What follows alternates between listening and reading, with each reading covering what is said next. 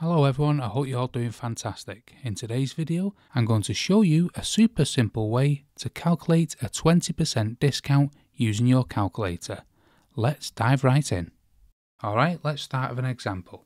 Suppose you have an item that costs $1,357 and you want to find out what the final price will be after applying a 20% discount. Here's how you can do it in just 3 easy steps. First, we want to enter the original price of $1,357 into your calculator. Then we want to press the multiply button and we want to multiply by 80. Now, you might be wondering, why do we multiply by 80? Let's break it down. When we talk about percentages, the total is always 100%.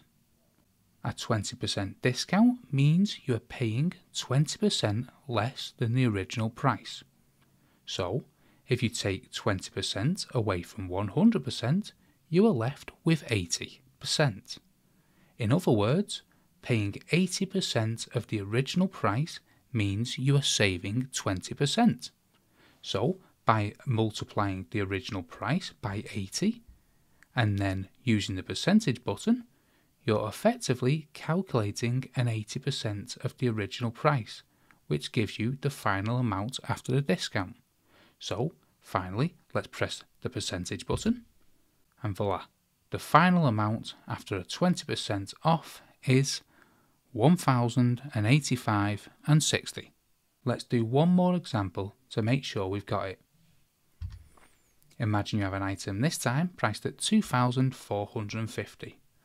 Let's enter the original price, $2,450, into our calculator, press the multiply button, multiply it by 80, press the percentage button, and after a 20% off, the final price comes out to be $1,960. This quick method saves you time, but ensures accuracy. And there you have it, folks, a fast and easy way to calculate 20% off a price using your calculator. If you found this video helpful, please give it a thumbs up and don't forget to subscribe to my channel for more quick tips and tricks. Thank you so much for watching, and I'll see you in the next video.